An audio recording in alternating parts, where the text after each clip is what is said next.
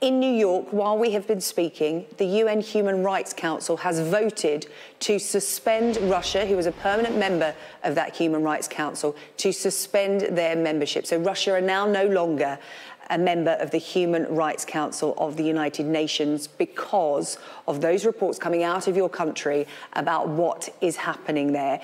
To you, I'm sure it is a symbolic gesture in terms of this war is still going on in your country. But if I could just get your reaction to that move by the UN. First of all, definitely we are welcome that. Secondly, this is next should be done to suspend the Russian Federation in United Nations. This is repeat once again the case which is happening in 1939 when the Soviet Union under the Stalin after attack on Finland was suspended in League of Nations.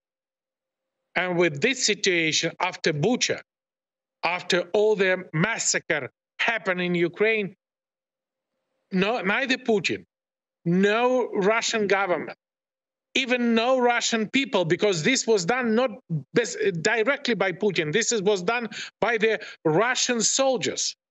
They have no right even to say human rights. And with this situation, I think we are very much welcome. We applaud. This is the justice who happened now in the Council of Human Rights of United Nations. Bravo.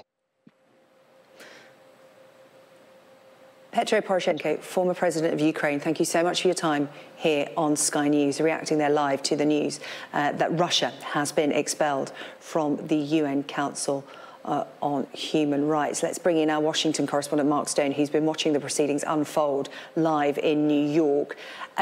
Mark, not an unexpected move, but a very significant one. A significant move, a dramatic move, a move that hasn't happened for quite some time. The last country to be kicked out of the Human Rights Council was Libya back in 2011. But of course, Libya is not a country of the same stature as Russia. It's not a permanent member of the Security Council.